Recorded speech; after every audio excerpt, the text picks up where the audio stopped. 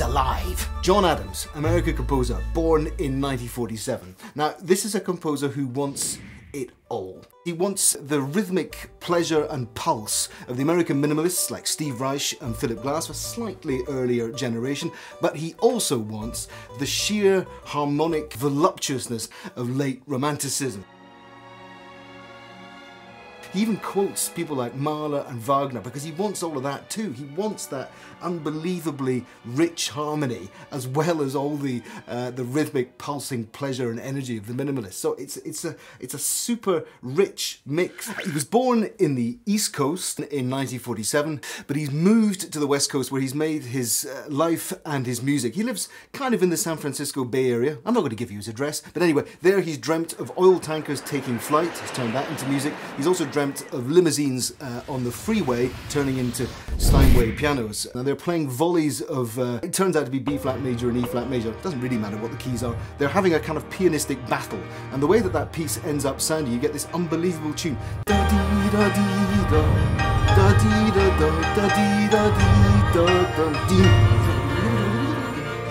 Arpeggios there. So it's music that's really rejoicing in its sheer voluptuous sensuality.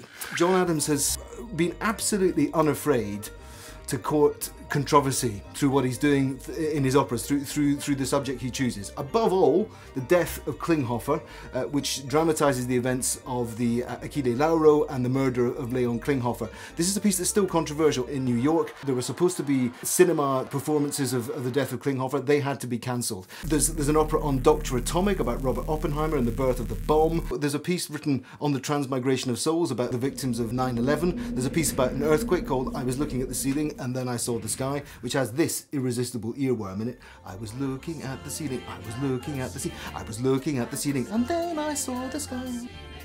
And then I saw the sky. It sounds better than that, but I promise you it gets into your head and doesn't go away. The other work from around this time, this is all mid-1980s, is his opera Nixon in China. Nixon's visit in the mid-1970s to China is turned into an opera broadcast across America, presented by Walter Cronkite. How about that? You can't say that about too many operas. The point I'm making is that John Adams is putting the contemporary world on stage, he's turning it into myth, and he's unafraid to show that contemporary music has to be, frankly, relevant to people's lives. My three favourite John Adams pieces. First, Shaker Loops for small string ensemble or string orchestra. Just a completely irresistible combination of kind of chugging minimalist rhythms, but this harmonic sweep and fabulous tunes. Second choice, grand pianola music, this surreal dream of a pianistic battle between Rachmaninoff and late Romanticism and the minimalist masters like Steve Reich and Philip Glass. And third, his opera Nixon in China, which dares to put contemporary Chinese and American politics on stage.